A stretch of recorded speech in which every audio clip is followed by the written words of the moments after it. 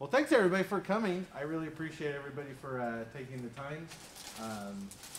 I actually teach a Security Plus or an Intro to Cybersecurity class at one of the local colleges up in Greenville. And it's a mandatory required class, so students have to come. So I always appreciate it when people choose to come to my activities. So I really appreciate the time today. If you have questions or if you want to chat afterwards, if you want to get a hold of me, feel free to reach out to me. I'm MD Holcomb and Twitter. My outside email address is michael@BSidesCHS.com. That's just for some of the side project work I do. My day job, I'm actually one of the information security directors at Floor. And just real quickly, just kind of set the scene. So we're one of the larger engineering and construction companies in the world. We're Fortune 152 right now. We've been as high as 110 since I've been there for about 7 years. My team's primarily responsible for vulnerability management, penetration testing, and also incident detection and response.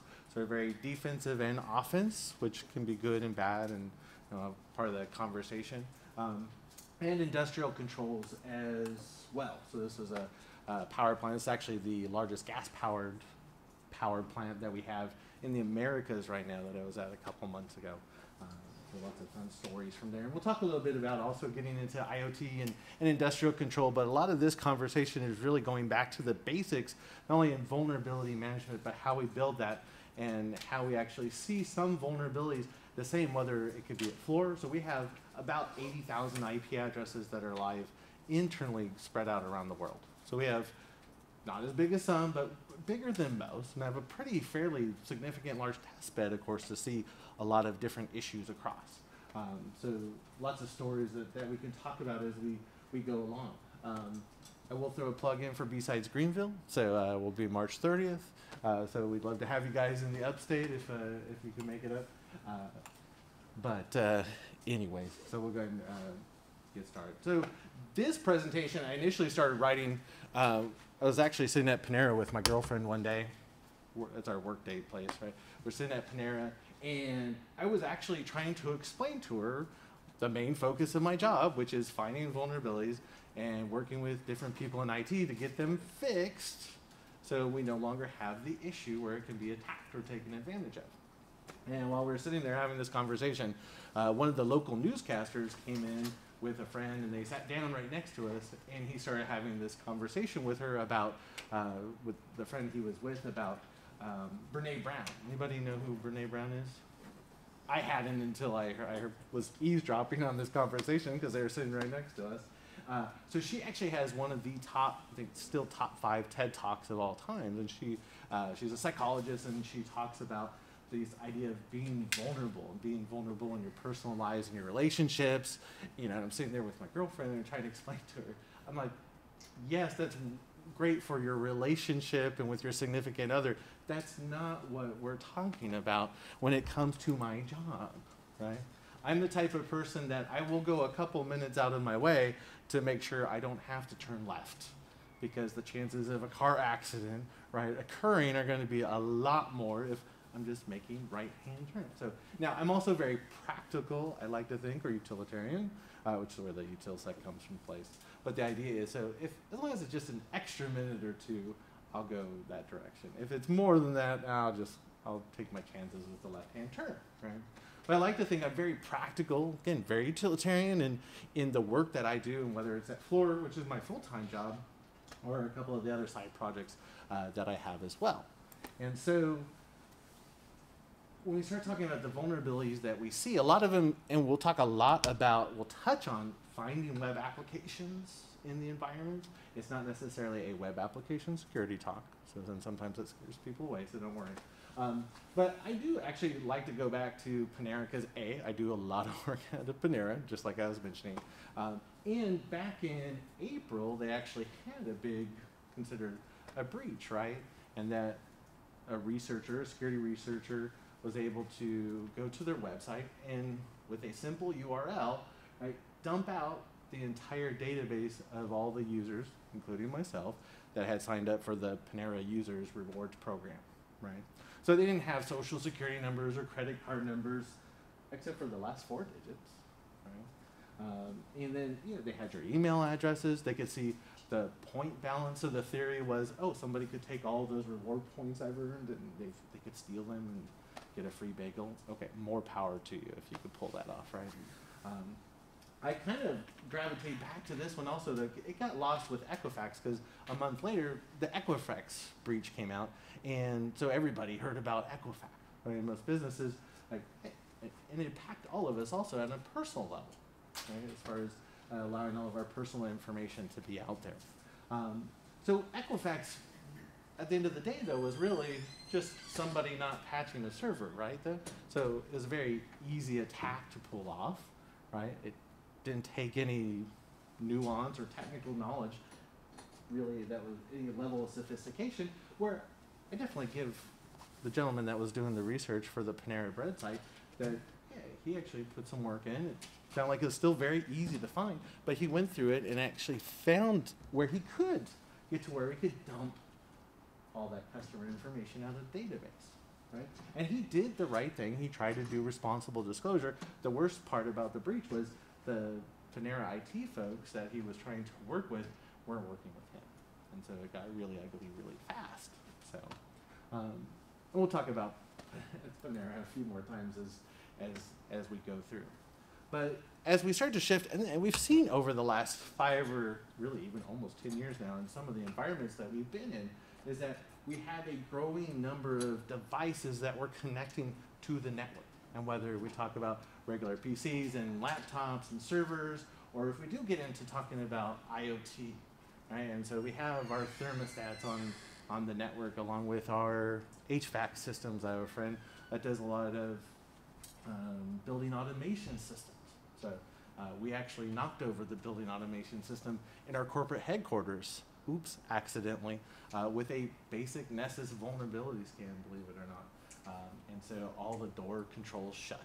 So you could get out of the facility, right, for safety purposes, right? Or Makes you sense. Can lock someone in and hold them hostage. Yeah, well, thankfully they do fail open, so in the event, especially if you think there's a fire, people are still able to exit the building, but nobody was able to get into any of the doors. And basically our corporate headquarters at Flora is about 1,000 employees, and I think 700 of them are executives.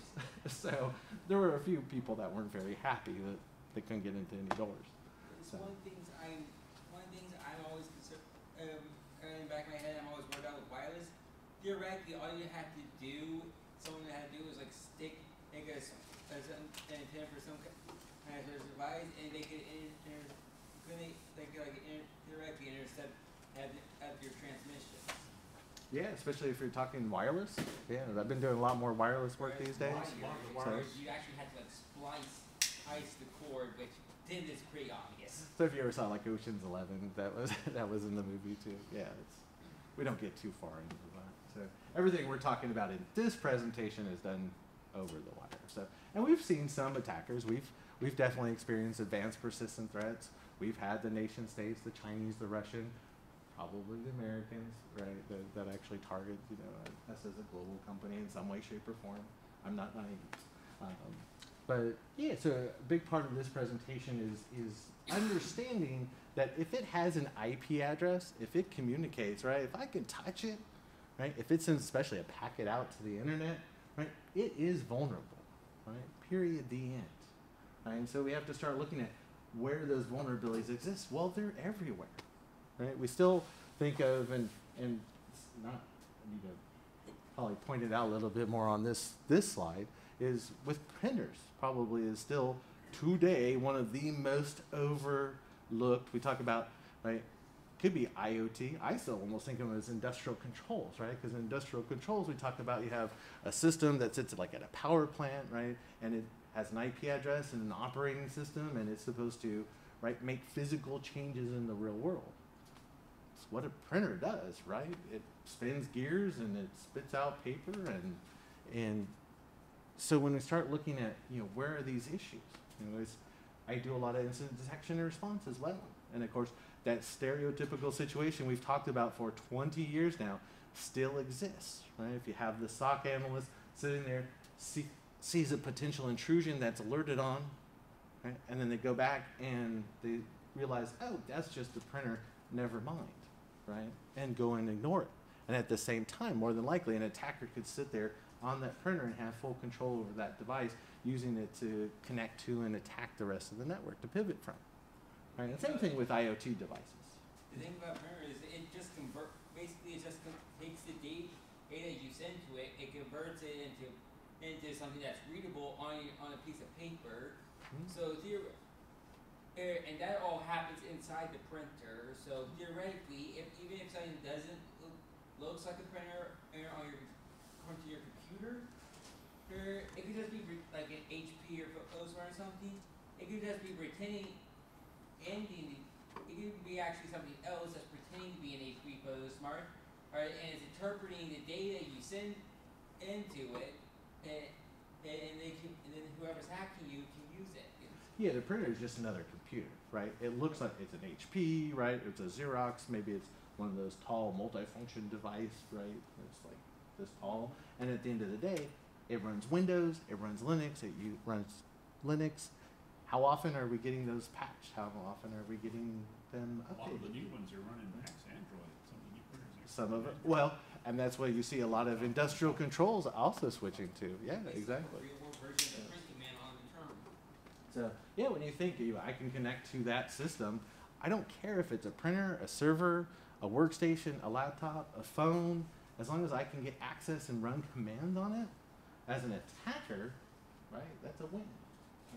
So one of the things I like to talk about a lot, and a lot of people still haven't really got to the critical security controls too much. How many of you, by show of hands, are familiar with the critical security controls?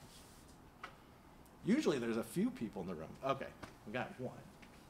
So the idea is critical security controls, they just had a more recent update in March, right? Came out of a project that the SANS Institute had originally started, and then they shifted over to the Center for Internet Security, which was a group that was originally kind of formed by the NSA, the FBI, back in the day when everybody had their suggestions on how to secure systems, and they decided we need to put one group together to manage all of this, right? And so the SANS Institute handed over the critical security controls, and the idea is, here's 20 areas in your information security program that you need to focus on.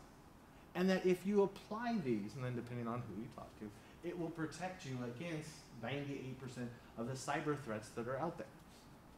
Now the idea being is that the nation states are the other 2%, and there's nothing that you're going to be able to do to protect your organizations against those.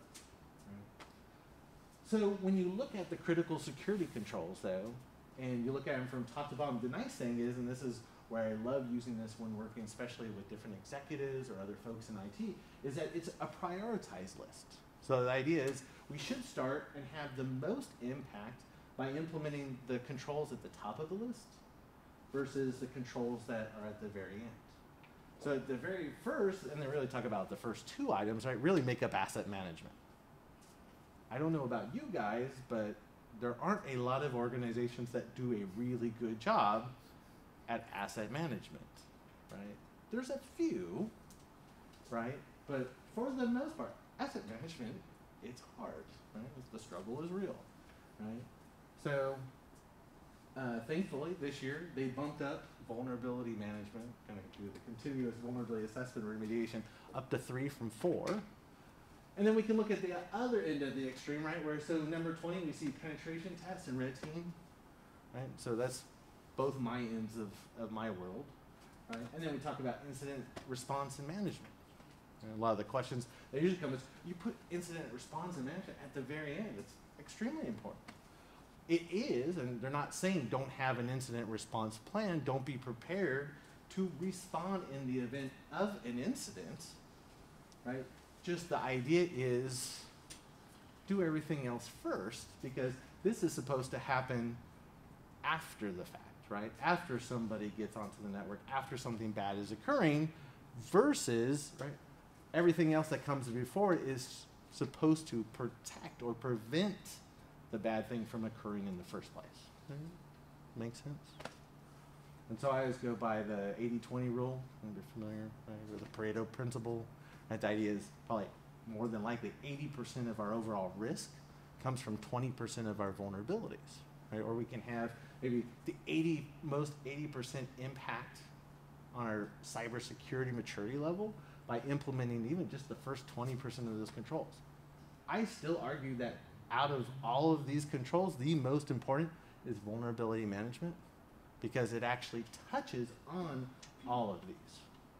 Right? If I'm going to go do a pen test, I want to pull my vulnerability scan data.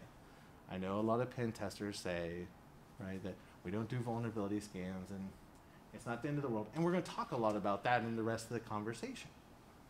Right? We're not going to lean on, and we're not going to just solely use vulnerability scans, but it's still a data set that we want to consult. Right? Where on that list would things like human error, like for example, you accidentally leaving your admin username and password out on your desk. Hopefully walking not. By and peeking. Right. So the idea is these are all controls to protect the environment when something like that happens, right? Or what happens when somebody clicks on that link in an email or opens up an attachment, right? Because we know someone is always going to click on a link, or they're always going to open up the attachment, right? There's always going to be an infection in the network. There's potentially always going to be an attacker in the network at some point in time. Right? Do we have any pen testers? One of the very best.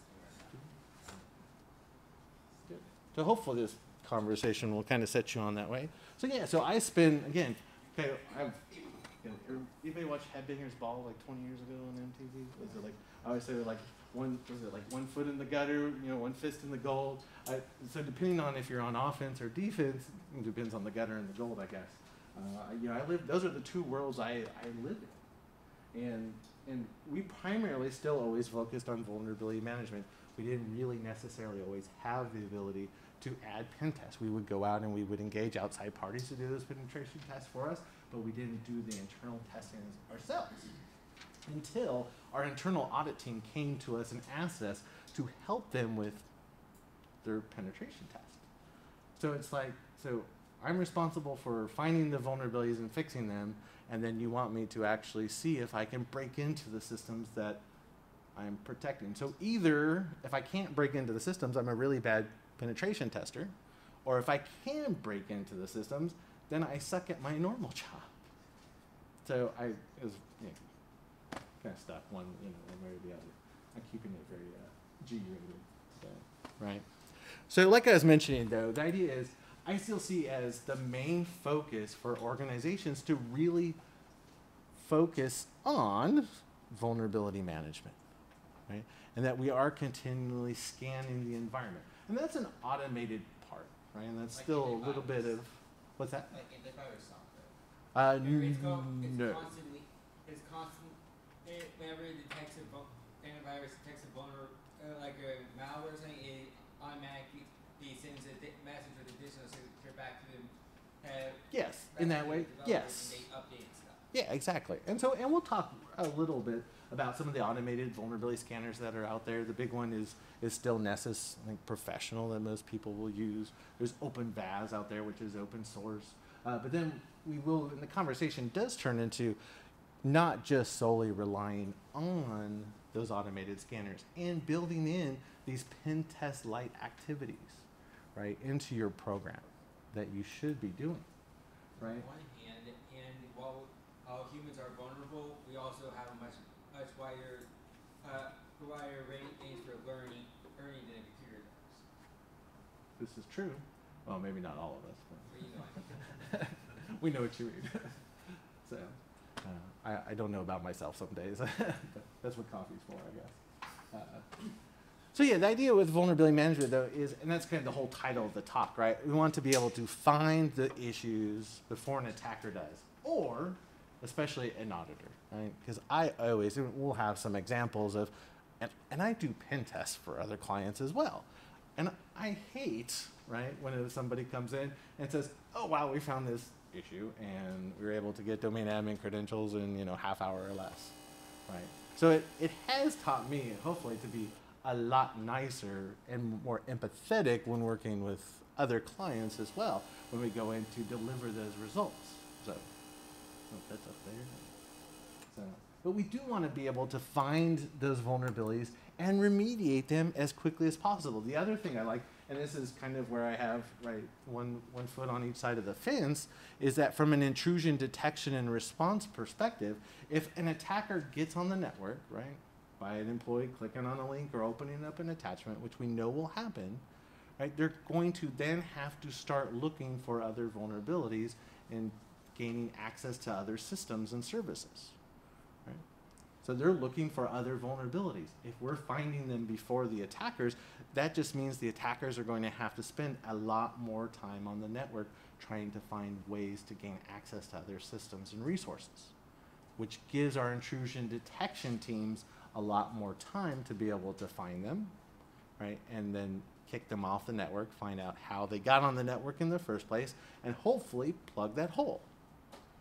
Like you mentioned though, most of our holes come from our users, right? And it just goes back to that entire cycle if someone's going to click on a link or open up an attachment. Right?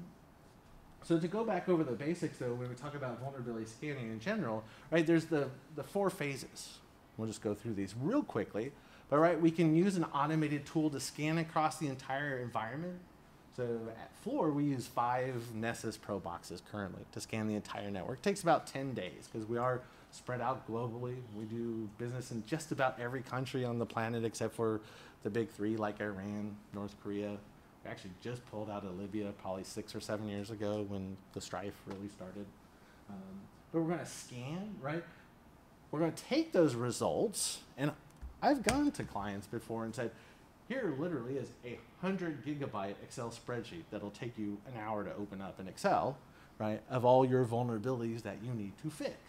Like, what? Right? So we do go ahead and we prioritize those vulnerabilities, right, on a scale of 0 to 10, or we say, right, critical, the worst being the worst, and maybe a low risk, which we'll never get to. Right? We'll talk a little bit more about that. Right? We want to get those issues fixed, again, before, whether it's an attacker or again, whether it's an auditor or somebody coming in to do a pen test is actually able to find those, right? The whole idea is raising the level of cybersecurity across the organization. And we'll verify that the work was actually done. Just because somebody thinks they fixed it doesn't necessarily mean it's fixed. I've done it too, so trust me. So what I like to do is I actually like to do vulnerability scans without credentials because that is what will actually show you what a non-credentialed attacker will see at first, and then go back and do it with administrative credentials. So then you can see additional information where the scanner can do things like log in to a Linux or a Windows box and see, are there missing patches, right? And then we could see there's additional exploits that are available, especially local privilege escalation exploits. Right? So we can do it with or without credentials. I like to do both. Yeah, it takes time, but we get a lot of really worthwhile information out of doing both. Right? We want to prioritize. Again, we'll look at an example from Nessus where it goes from critical to low. But the idea is the critical are the worst of the worst, right? This is where somebody with no technical knowledge can exploit this vulnerability with a free tool that they download from the internet, and they can have complete control over the machine. Right? Think Apache Struts Equifax. Right? My grandmother can pull it off, or I say my grandson who's 7, he could pull it off, right? I'd be more scared. I'd be more worried about the 7-year-old because the grandparent generation, yeah, they're what. Well, that's part of the joke, right? Yeah, if my grandmother can do it, yeah. Not being that savvy, right? That tells you it's bad, right? So yeah, we want to get things fixed, and this is really where we're going to take the rest of the conversation. Is yeah, we understand. Okay, there are the critical vulnerabilities out there, and those typically are usually fairly easy to spot, especially by an automated scanner. And we can get those fixed. The business these days understands. All right, let's get those holes plugged and move on with our lives. But a lot of what we're going to talk about is the low-hanging fruit that a lot of people overlook, and that you aren't necessarily going to get a flag for something like an open share, a shared folder on a Windows system, right, that could present risk in a Windows environment, or anonymous FTP. That's kind of OSCP rule number 1, right, to see if I can log into an FTP server anonymously and access data that's in it. Right? So that's what we'll talk about. And then again, we mentioned verification. And then we also want to, and this is very important from a vulnerability management perspective, we're always monitoring for new vulnerabilities. And especially we've seen this shift over the last couple of years, I think for a lot of folks in business, because if you don't, well, guess what? Your bosses or your boss's bosses. Because now we get those emails that says, hey, I was just looking in Forbes, right? Or our CEO was just reading in Wall Street journals about like NotPetya, right? Which we'll talk about at the end of last year. And they want to know, are we protected against this, right? NotPetya caused more than $300 million to Maersk, right? Took down the largest shipping company in the world, right? And so of course, our leader for our company wants to know, are we vulnerable? And we need to be able to go back and say, yeah, we already knew about this. We're already monitoring. We've already scanned. We know where our vulnerabilities are. And we know where we're patched. And we can tell you that we're good, right? And that's usually what executives want. Are we good or are we not? So when we start looking at, and this goes back to also part of the presentation really is finding the vulnerabilities. Well, to find the vulnerabilities, we have to take a step back, right? And we have to know where our systems are. And so then we look at those from the outside perspective and then as well as the inside perspective. So when we talk about most organizations, that when I have systems that are connected directly to the internet, that's usually a very small number, right, compared to what I have in the rest of the organization, right?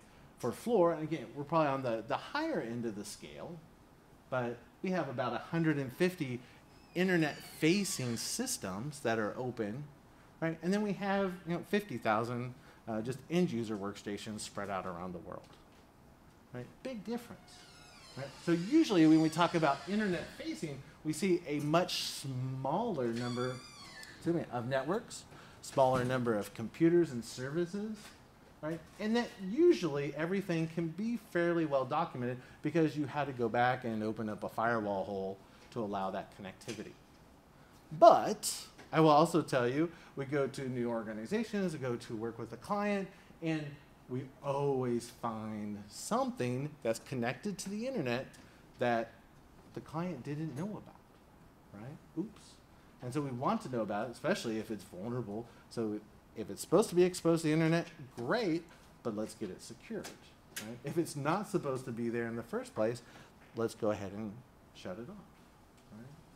When we talk about from the internal perspective, that's where especially automated vulnerability scans come into place, right? Because we have a much larger number of networks, much larger number of hosts. We see pretty much all of the services, all the applications that are running on the systems, and most everything could potentially be documented, right? That goes back to critical security controls 1 and 2 for asset management, right? Which organization has a list of all their systems, right? And all the software that's installed on those systems.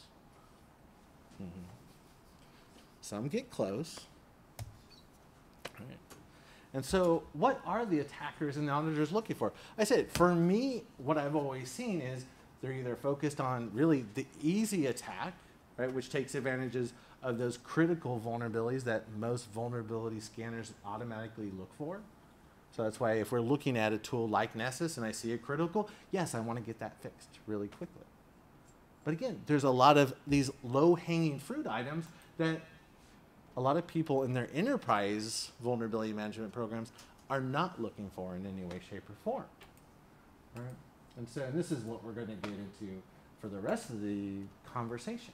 So we do talk about, right, there are vulnerability scanners out there like OpenVAS. So when Nessus many years ago, right, went closed source, and so you actually had to pay for Nessus, that OpenVAS was an open source version of that you could use for free, and you still can. It's not as fast, and it has less than half the plugins or the vulnerability checks that Nessus does, but it's free. And there's a lot of awesome resources that built up around it. So it's truly awesome, right? Great work. Most organizations will at least have an automated scanner, though, that they're paying for, like Nessus Professional, which is about $2,000 a year now. I tell anybody, if your entire IT security budget is only $2,000, go buy Nessus and run the scans. It doesn't do everything, and I'm not saying it's a silver bullet, But for most organizations, it's a really great start, right? And we'll see why that's not also.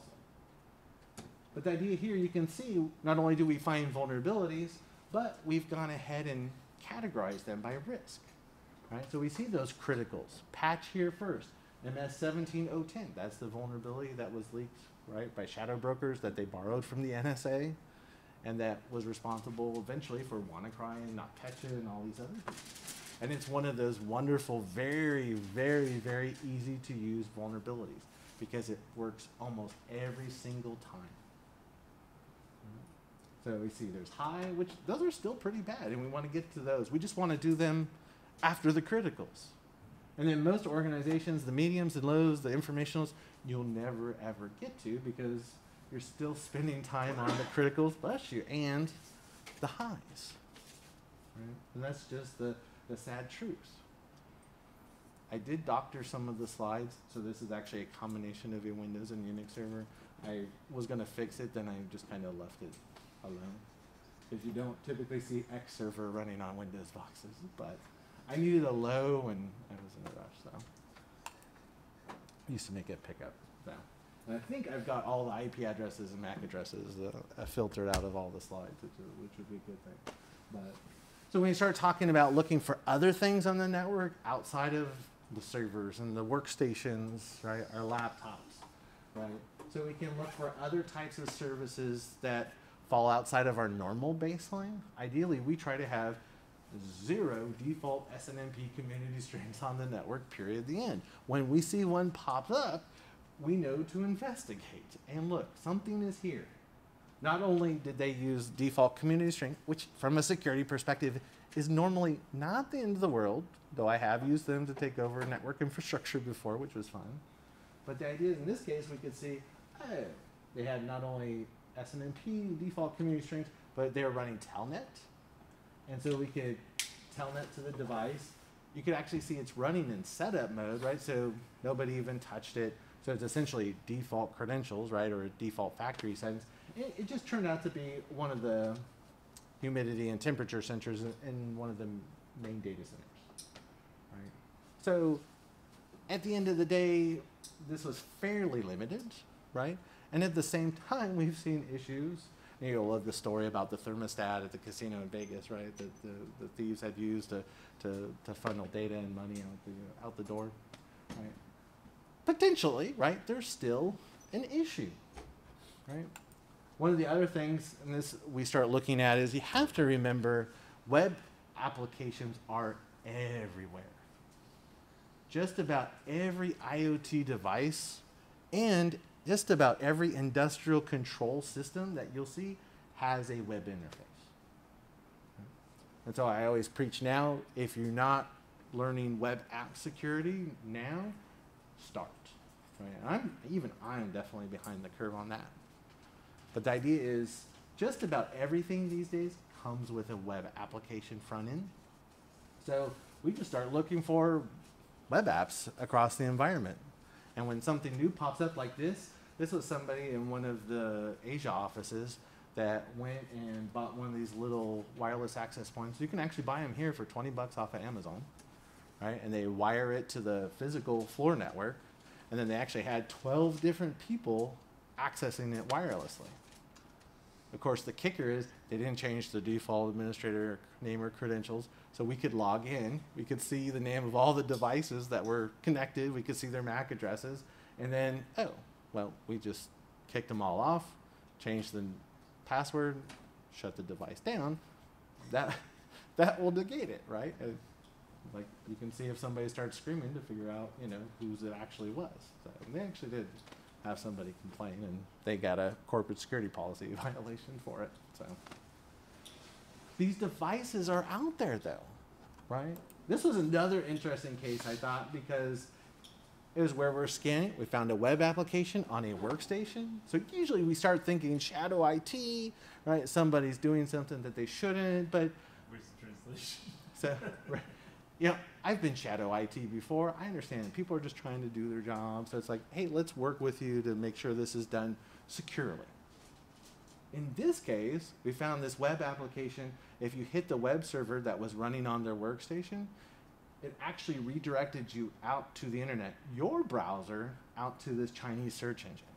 And so what happened was their workstation actually became infected with a browser hijack tool. And not only would it take their browser to this page, but it actually ran a web server on the workstation. So if anybody hit the web service, it would take them too. Thought that was interesting, right? They got a corporate security policy violation too. Oops. Because they were doing maybe some not necessarily business. Yes. You are always careful when you do in the workplace. Yes, exactly. And at home. So we start looking at talking about finding, our presences out on the internet. How many of you are familiar with Shodan? A few. How many of you are familiar with Census? Okay, so usually there's a discrepancy. A lot of folks know about Census and Shodan, and this is not the Census and Shodan talk, but the idea is, like, if I want to do a pen test, or if I work for, let's say, Panera, and I want to find where my presence out on the internet is, I can go to Census, type in Panera, and like Shodan, both of those services scan the entire internet, right? They index the information that they find. Now, they're not scanning all 65,535 TCP ports, but they're scanning a couple dozen, and they'll get most of the web servers. So if you have a web page out there that mentions Panera, right, or if you have a digital certificate that mentions Panera, you can actually pull those up through Census. Shodan does it as well, but I think if you're just doing pure name searches, Census will actually have a lot more usable results versus Shodan, which is more, hey, give us an IP address or a network range, and we'll tell you what's on it. So usually I'll start with Census to find the networks and the IP addresses, and then switch to Shodan to do so. Oops. But really, the rest of the presentation, I know we're kind of winding down. But this is an example of where I actually was trying to demonstrate to a client the dangers of WordPress. And if your WordPress sites aren't updated and secured, bad people can do bad things with them. And it's very easy. So in this case, and this is just an example I found off of the internet, but I found this site, Your Living Body, through Google, which has where they have the WordPress API, right, exposed to the internet, where somebody can go and upload content to the site. Right? Does that sound like a good thing to allow just to be wide open to the internet? No, right? This is OSCP trick number 2, right, in the OSC book. So one of the tools out there, and then this kind of builds on. Anybody heard of Spiderfoot? I'm sure you have. So Spiderfoot, it's kind of, I call it the graphical interface that follows ReconNG. So ReconNG, which was written by Tim Tomes, is supposed to automate the open source intelligence gathering process for you. Right?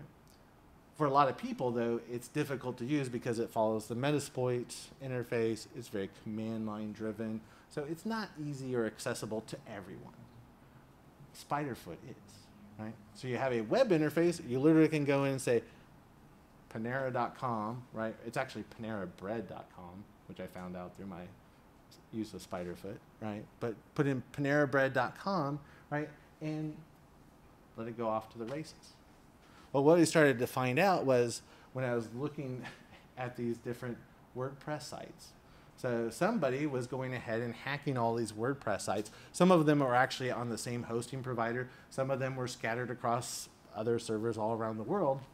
And they would hack the site so that way if a visitor went to the page, they would get redirected to this site called bestmeds.biz, right? Which is probably what you can imagine, right? It's for online buying pills. Right? So we did some additional research. So I can go, I can use Google Dorks or specialized Google searches.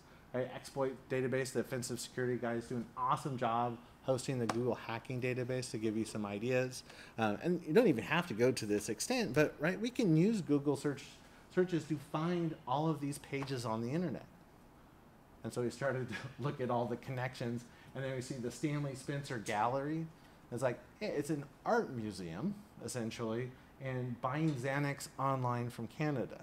Probably not their actual business model, right? And so when you start looking at, yeah, here's bestmids.biz. And if you go to some of those pictures, one of them I think was the Seuss group, and I send them an email and say, let them know, hey, you've been hacked, by the way. And the idea is if you went to the page, they're high-end realtors for, you know, Manhattan and then like Central Park apartments and then also like high-end real estate out in LA, right? And that if you go to part of their page, you can go, oh, here's where you get redirected to. Not part of their business model as well, I would imagine. I did find it funny. So then, of course, oh, here's the little chat, right, that pops up. So I went back the next day and I thought, maybe it would be a good idea to actually talk to him and see. So in this case, I actually went back. I thought I was being super smart and turning on my private VPN. So that way, I saw the server's hosted in Germany. So I said, I'll make it look like I'm coming to Germany. And so they actually, it's hard to read, but they actually say, oh, they tell you, like right away, oh, hey, not to waste your time, we don't ship to Germany. It was like, oh, well, okay. Obviously, you're already looking at all of my information that you can pull, at least from my public IP address that I'm coming from. Thought that was interesting. And I said, okay, well, thanks for letting me know. Have a good day. All right. So go back a couple hours ago, made it look like I was coming from New York, right? And then have the same conversation. And there's other conversation. It doesn't take long to realize it's just somebody, might be a woman, might be a man. They could be in a call center in Bangalore. They could be in a call center in Denver, Colorado. You never know, right? And the idea is they're just another person sitting there doing a job, right? Because they probably don't have a clue, right? When I say, oh yeah, our site was hacked, and that helped redirect me to your website. But you could technically buy pills. I wasn't going there, right? And have them sent to you here in the United States without going to a doctor. Even though I think in this case, yeah, diazepam and Valium, you have to have a prescription for. And then they even ask you to rate their service afterwards. So gave them a thumbs up. That was nice. So again, there's low-hanging fruit out there though, and just to mention a couple to wrap up. Right? Looking for things like open shares. When your systems get infected, ransomware, crypto mining infections, right, that want to spread, one of the ways they'll spread is by open shared folders on the network. When attackers gain access, they're going to start scanning for open shared folders on the network. You need to be scanning for them. And I do have a lot of slides, and that's partly not to throw everything in the kitchen sink, it's just so you'll have the references for later on, right? So you can see Nessus says, hey, you have 8 instances of Windows shares. Could be good, could be bad. They could be all restricted. Well, if we start looking, well, Metasploit has a scanner to look for open shares. And in this case, oh yeah, we found some default shares as well as a share for accounting, HR, and sales. One of those is wide open to the entire world. Kind of hard to tell from there, right? So I love Nessus and all the Nessus scripting engine scripts we have, right?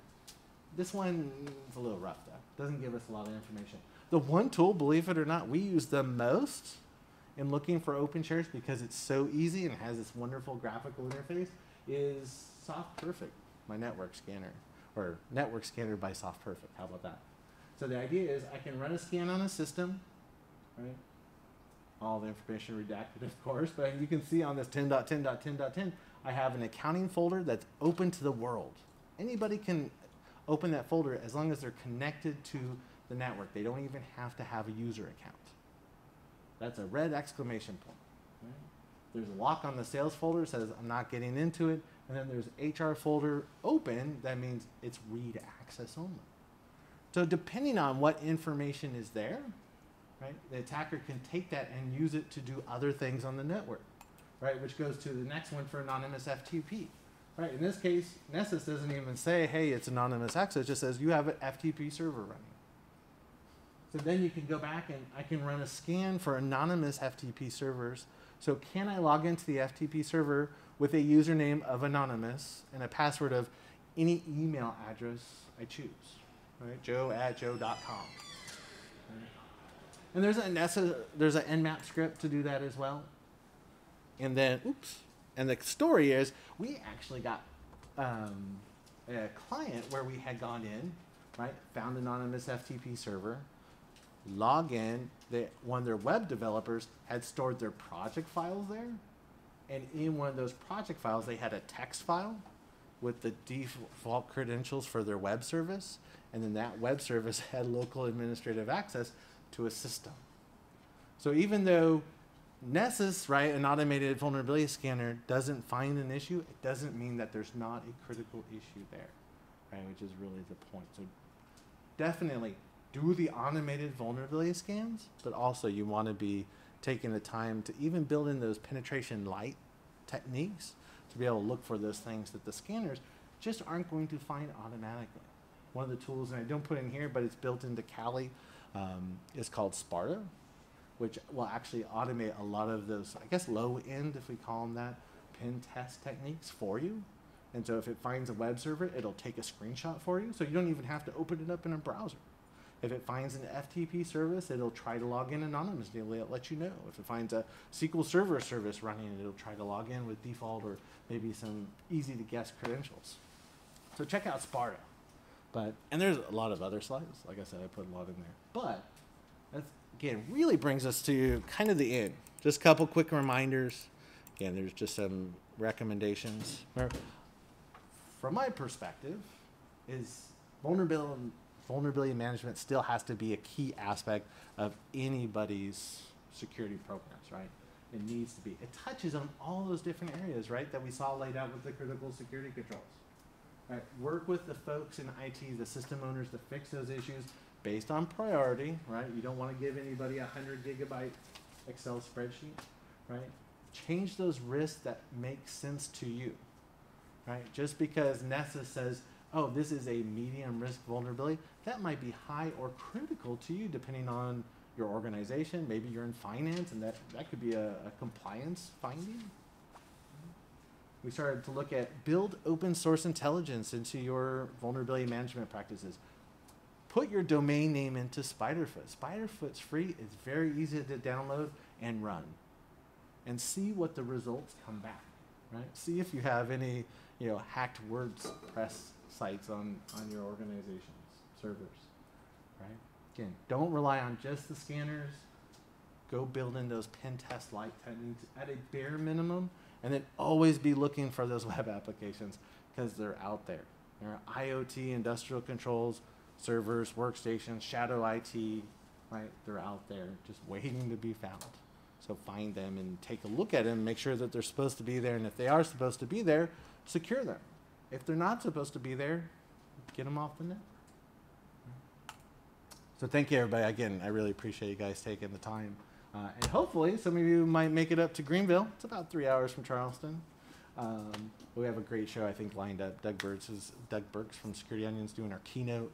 We have a lot of local guys like Tim Tomes, got Chris Sanders coming up from Canesville. We have a lot of great local talent. We're going to be at the Clemson Automotive Research Facility, which is a really exciting place. So we're expecting about 225 to 250 this year for a second year. Really awesome, exciting show.